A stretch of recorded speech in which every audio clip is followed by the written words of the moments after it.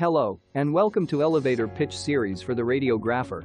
I am Michael, and this is the second video in the series on radiographic imaging. In this video, we'll be looking at radiographic density.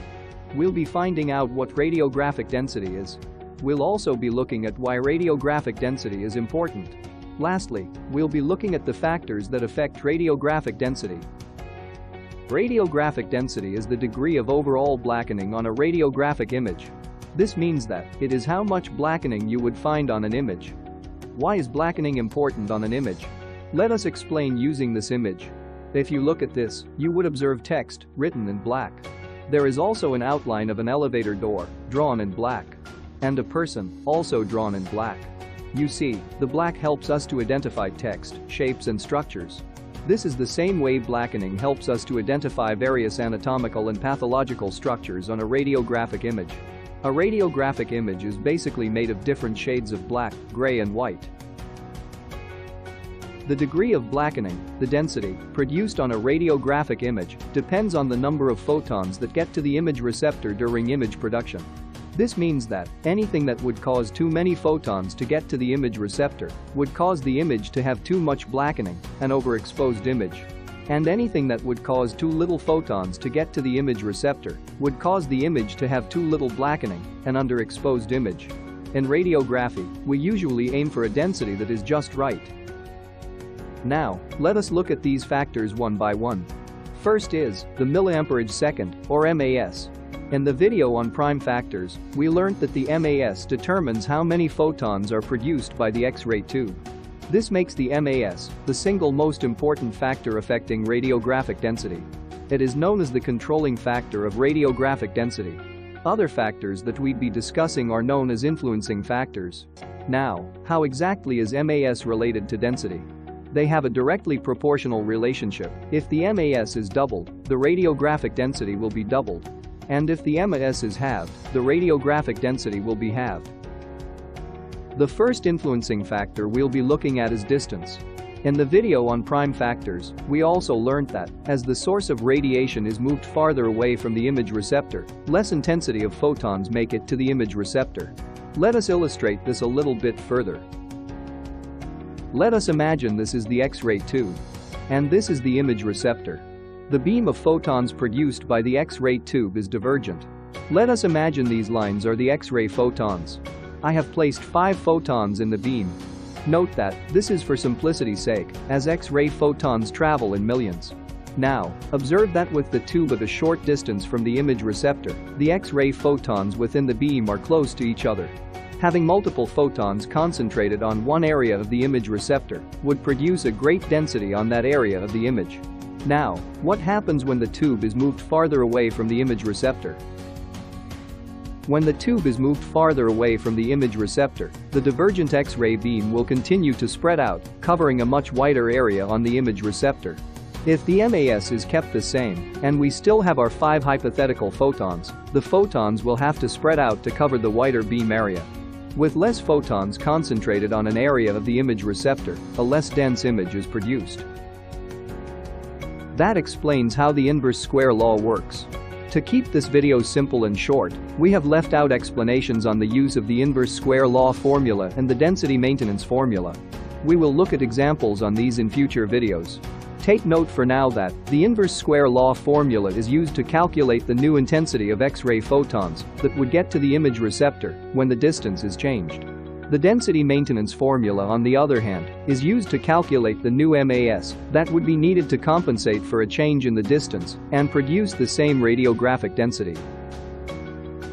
The next influencing factor that affects radiographic density is kilovoltage. In the video on prime factors, we learned how the kV determines the speed and energy at which X-ray photons travel. X-ray photons require energy to make it to the image receptor. One thing we must know is that, even though the kV is what determines the energy of these X-ray photons, photons in the beam do not possess the same energy. Some have a higher kV than others. This means that, while some X-ray photons have enough energy to make it to the image receptor, some die off and do not make it to the image receptor. By increasing the kilovoltage, energy is increased across all photons. You would then have more X-ray photons making it to the image receptor. When more X-ray photons make it to the image receptor, a greater radiographic density is produced. This is the story of how kilovoltage affects radiographic density. What is the relationship between kilovoltage and radiographic density? Unlike with MAS, the kV is not linear to the density produced. To double the density, the kV is increased by 15%. To halve the density, the kV is decreased by 15%. This is known as the 15% rule. For example, by what two ways can you double the density of an image produced with 60 kV and 32 MAS? The first way would be to double the MAS by saying 32 multiplied by 2, giving 64 MAS. The other way would be by using the 15% rule on the kilovoltage. Saying 60 multiplied by 15%, which gives a value of 9, implying that, by adding the 9 to the old kV of 60, the radiographic density is doubled. Take note that it is often preferred to change the density of an image by changing the MAS. This is because not only does the kV have an effect on the radiographic density, changes in kV also lead to changes in the radiographic contrast. We learn about contrast in the next video.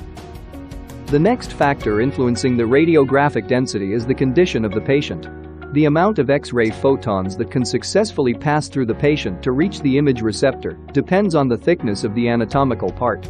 What this simply means is that, when a patient with a thick anatomical part is being radiographed, less photons will get to the image receptor because this thick part would absorb most of the photons. This would produce an image with less radiographic density.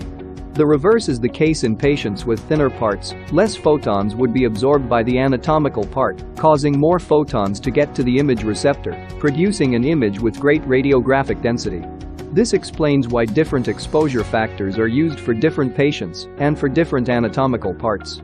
Another way the patient's condition comes to play is in the role of pathology. Under this, pathologies can be placed into two groups: the additive pathology group and the destructive pathology group. Additive pathologies would cause the anatomical part to be thicker than it normally is.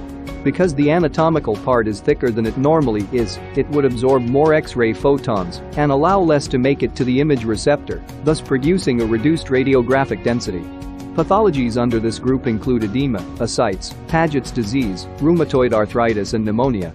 As for the destructive pathology group, the anatomical part becomes thinner than it normally is, allowing more photons to pass through to the image receptor, producing greater radiographic density. Diseases under this group are osteoporosis, osteomalacia, pneumoperitoneum, emphysema and degenerative arthritis.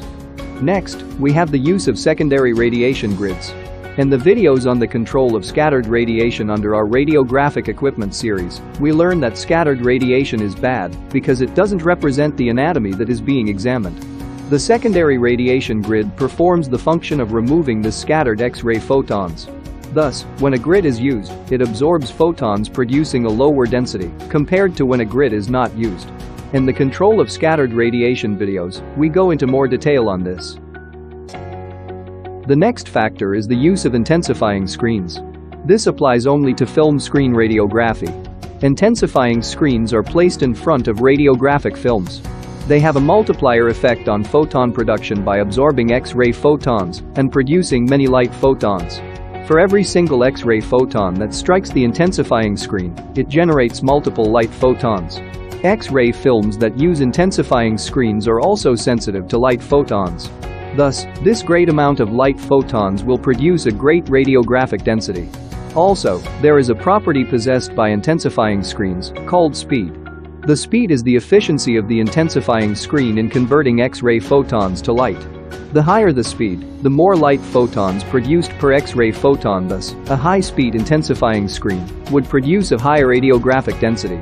Low-speed intensifying screens give lower density but are of course better than not using intensifying screens at all, which gives an even lower radiographic density. The final factor affecting radiographic density that we would be looking at is processing. It also applies only to film screen radiography. In film screen radiography, images are made visible by a process called development. The activity of the chemical responsible for development depends on its temperature and the time spent developing. High development temperatures and long development times produce images with greater degree of blackening. We can observe that when it comes to radiographic density, numerous factors come to play. Take note that the list of factors we've discussed is by no means exhaustive. To keep things simple, we haven't gone into explanation of some other factors. These include the anode-Heal effect, beam restriction, generator type, filtration, among others. We will go into more detail on these concepts in future. That concludes this video on radiographic density. We look forward to your questions and comments in the comments section or via email. If you loved this video and would want more content, please subscribe and share with your colleagues.